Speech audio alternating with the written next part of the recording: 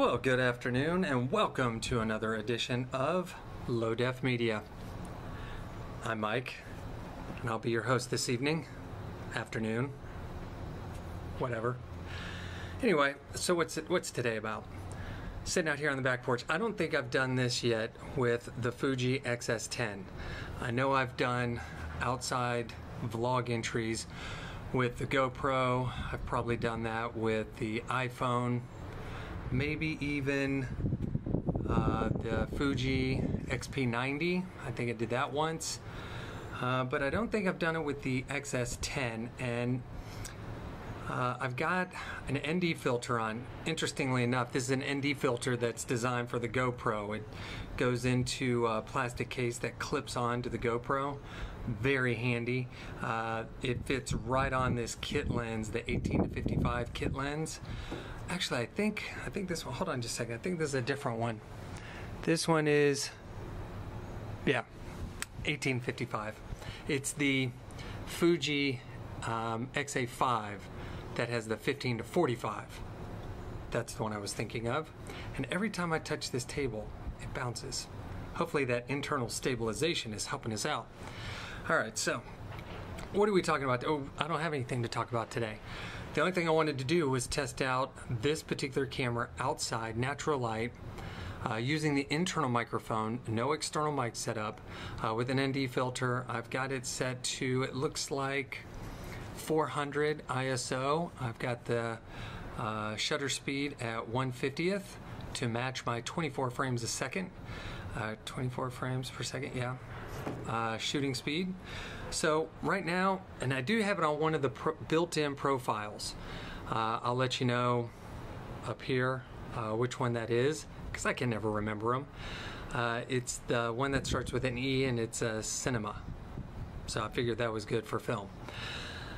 So this particular camera, I was very excited about it when I first bought it, and I have a slight confession to make.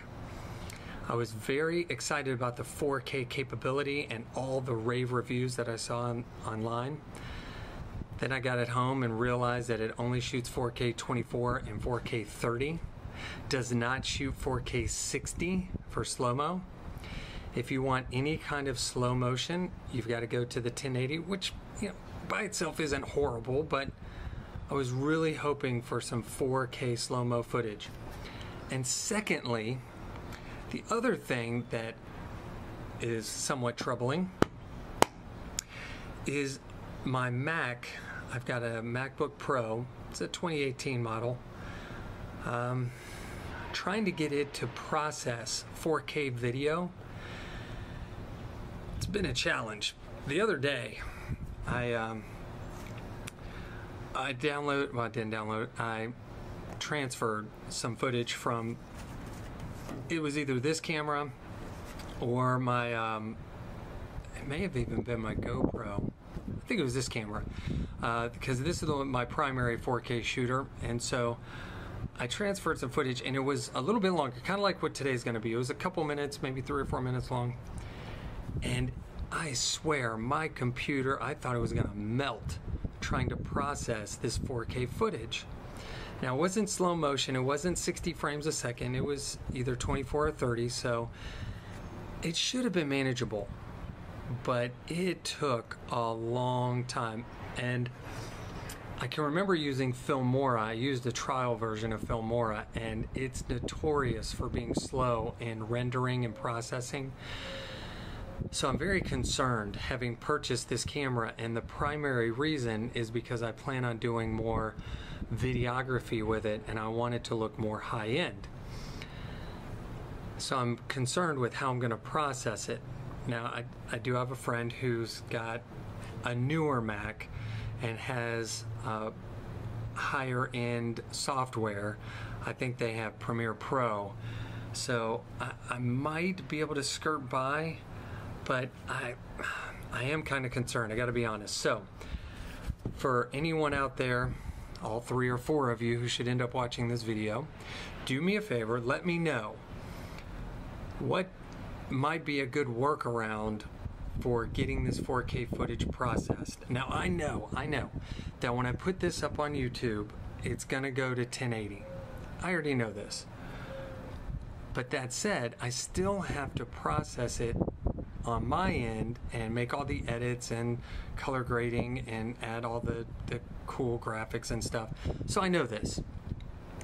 So I am concerned. So if you know of anything, if there are any workarounds or any tricks or hacks, let me know in the comments below. And if you're kind of a newbie like me and you're getting value out of these review videos and some of these vlog entries that I do, hey, do me a favor, give me a thumbs up and be a subscriber. That would really help out the channel. So that's really all I had for today. Just really still trying to nail down these settings on this camera and trying to get better at editing this 4K footage. So with that in mind, nothing else really going on today. I've got to get some grocery shopping done, so that's one thing I got to get doing. So hope you have a great weekend. It is Friday. Take care of yourself out there, and we will see you in the next one. Hey, well, good afternoon there, and welcome to another vlog entry. Hey, this time I am on the GoPro Hero 7 Black. Just kind of taking a trip around the house. Don't mind my clutter. I've got to do some grocery shopping, and you know what? When grabbing your wallet and list that your wifey made you, it's always good to vlog about it. So that's what we're gonna do. I'm gonna try and fold this with one hand, shove it in the old pocket, take care of the spectacles, and then head out the door. So got to do some quick shopping. Gonna leave El Doggo here to guard the house. Might grab some food while I'm out. Never know. Might even take a picture of it with the old GoPro. Oh, gotta get keys. How's that low light performance? How's that audio? All things that you have no idea if they're good or bad until you play it back, because, it's a GoPro. All right, I'm about to step outside, so we'll catch up with you in just a minute. Okay, so I'm back home, got all the shopping done, but I've got two quick points that I want to make before I forget. I'm old and I will forget, and these were two things that, one, frustrated me, and two, made me extremely curious. Okay, so number one. So I go to Kroger. I go to Kroger, and I'm in the produce section. And I'm trying to just grab a couple pieces of produce. I needed a cucumber, an onion, and I think it was a red pepper, okay? So nothing very intricate, but I could not get more than halfway into the produce section because of all of the Kroger shoppers, not people like me, but employees who are shopping for other people who had ordered online or for delivery, or were gonna pick it up and just drive up and pick up their groceries. So because of that backlog, I had to circumnavigate the produce section to get the produce that there was no less than 3 of those guys, and they have those ginormous carts. So that kind of irritated me. Then I get my shopping done. Finding pimentos, by the way, was extremely challenging. They're not with the olives, and you would think they would be because pimentos are in olives. At least I think they are.